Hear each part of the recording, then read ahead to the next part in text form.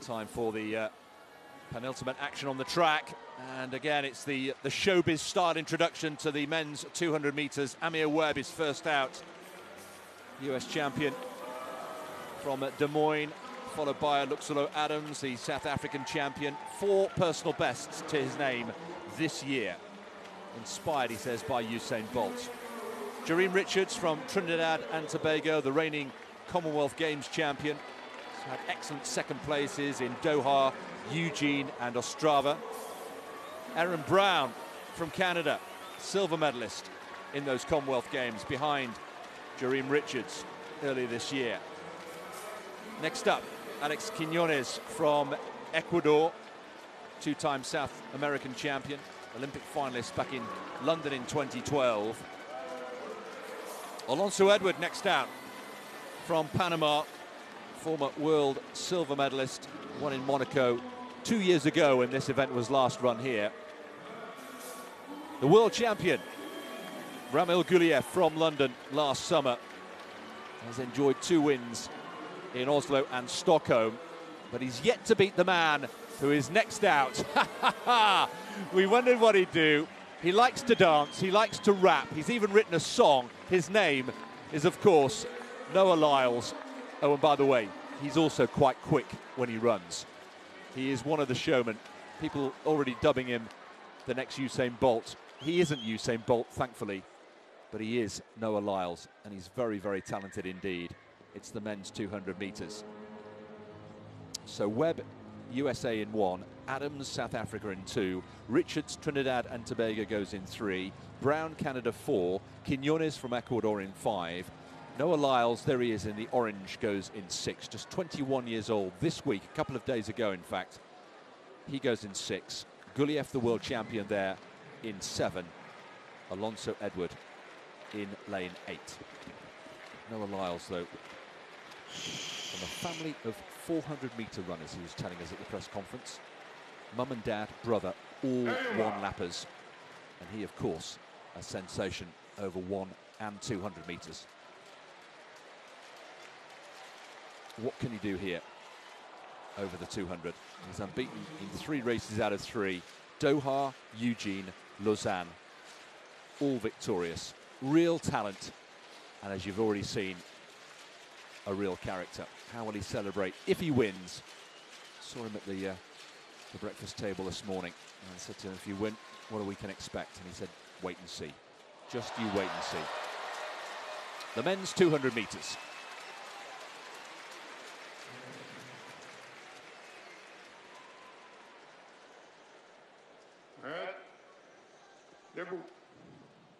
Well, not away first time. There was a long hold there again. He just anticipated that there would be a breakaway. Be interesting to look at this. We haven't had a formal false start all evening here in Monaco.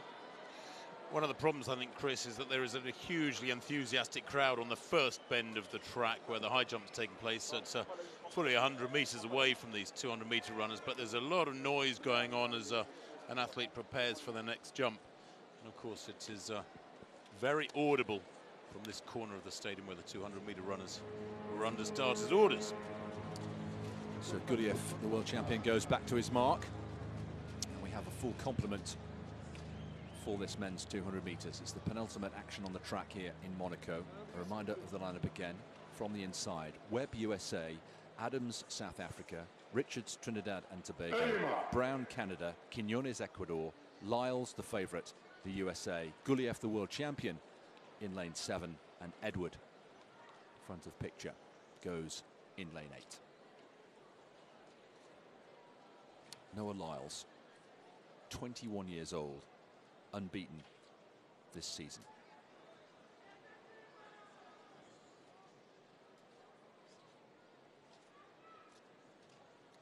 The men's 200 meters.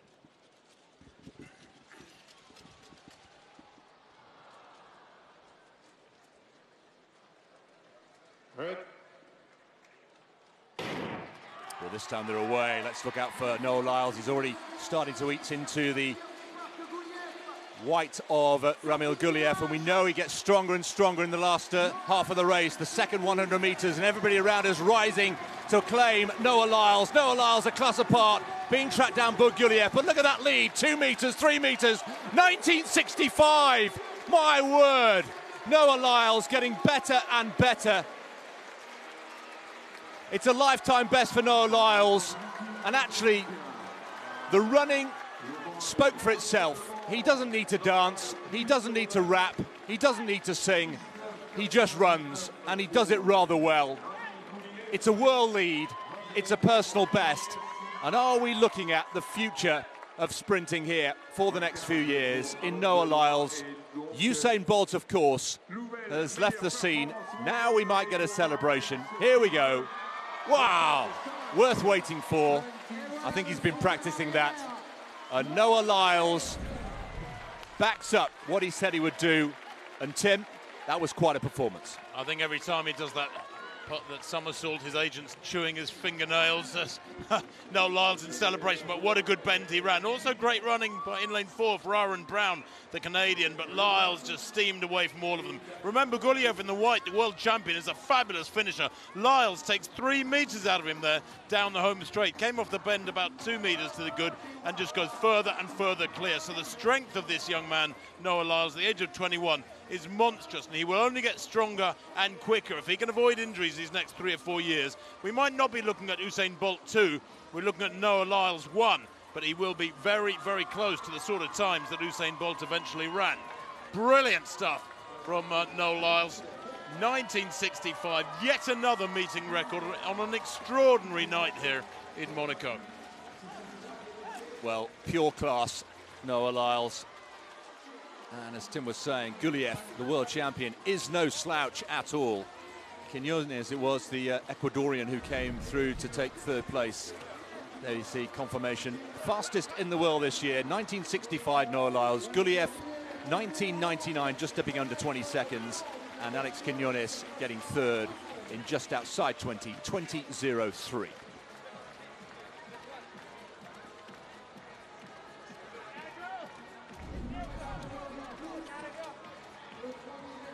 Lyles there, doing that backward somersault.